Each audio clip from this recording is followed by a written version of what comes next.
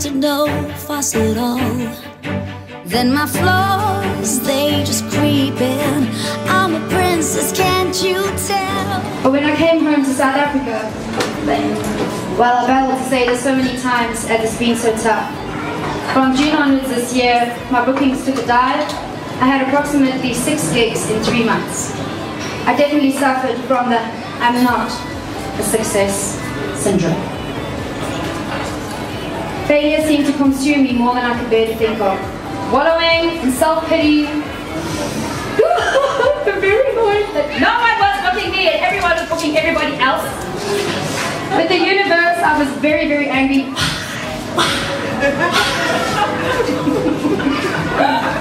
Anyway, I started seeing this amazing lady, her name's Sunette. She's a spiritualist, and she helped me to lift my negativity, and the shift had begun. And one day, a client had called me, his name's Rob Yates, and Alron Matthews, my multi-talented guitarist, and I had performed at a venue last year called Dad's, where they will do their paddling Tuesdays and Thursdays. What's that song?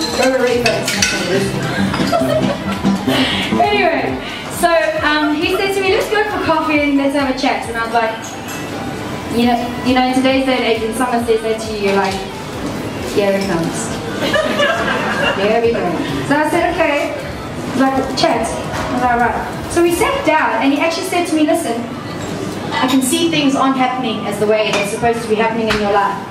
So I want 1 day from you. Now I'm thinking, you want coffee, now you want a day. What can I have this wrong with these people?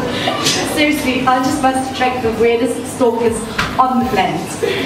So he says to me, and then he says to me, just to top it all, I want 1 day with you and we're going to play.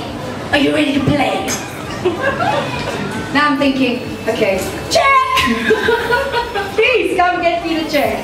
Anyway, he was incrediable. Basically what he did, what he said to me was, there's so much crap going on in your head, Lise, and if you get all that crap out your head, imagine how much space there will be for success, so that you can actually be successful. And he basically said to me, we went through all my different things and ailments and everything. I'm not success, and I'm not a superstar, and I'm just afraid, and I'm just money in my bank, it's just terrible. Anyway, get a grip. Right? Get a grip. Tell me the things you want to do in your life.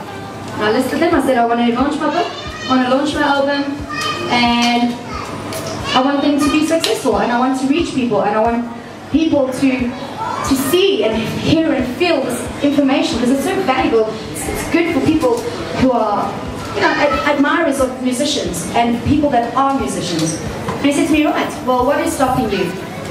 And the only thing that was stopping me was me. That was 4 months ago.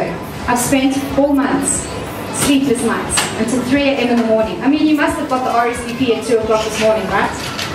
It's no joke. My mother was screaming from the bedroom, if you don't come to bed right now!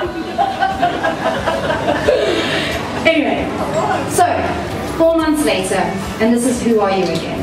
So we have inside a little download card, and then I seal it. And then this is what the final package looks like. Woohoo!